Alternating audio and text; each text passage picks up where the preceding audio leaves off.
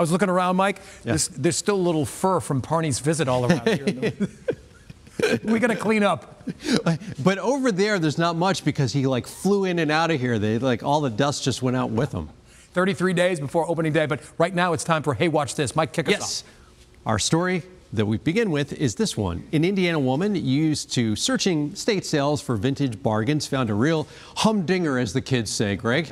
It set off a personal time warp dating back decades. Cheryl Bell was scrolling through a random estate sales wares on the Facebook when she suddenly saw herself. Among the vintage goods was a portrait Bell painted.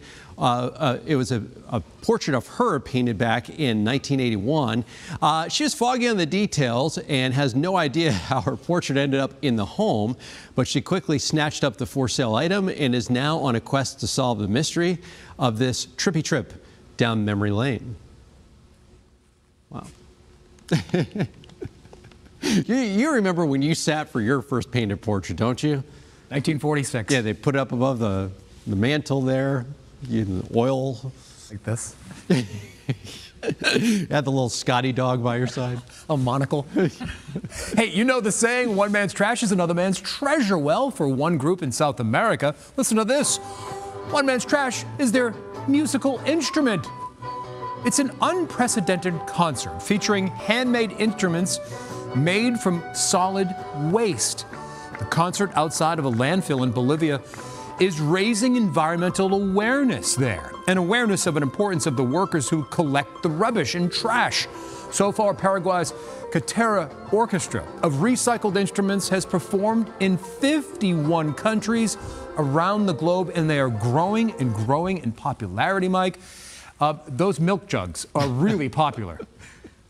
We always joke with Mike Goldberg that whenever he does like the Central Virginia Wind Symphony, yes, like washboard and spoons, we just need a small solo at like the middle of like Sleigh Ride or something like that. We've never heard back from Mike, have we? Yeah, do you know what he's always like, hey, I have a song for you if you guys want to show on up.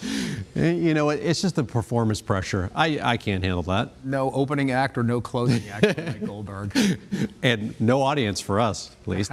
A large insect, once thought to be extinct, was spotted in the most unlikely of places, outside an Arkansas Walmart. This is a giant lacewing. It's a species that existed during the Jurassic era.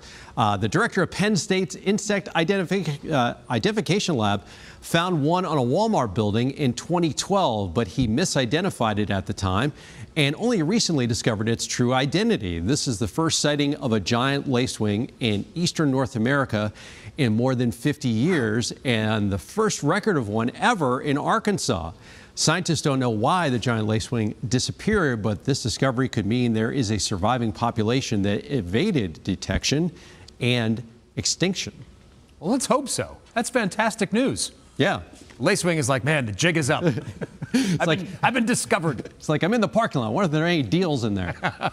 Always low price. Out of all places in the world, like found them next to a tree, found them in a park. No, found them in a parking lot. At a Walmart. Yeah. That's where we hang out. Here's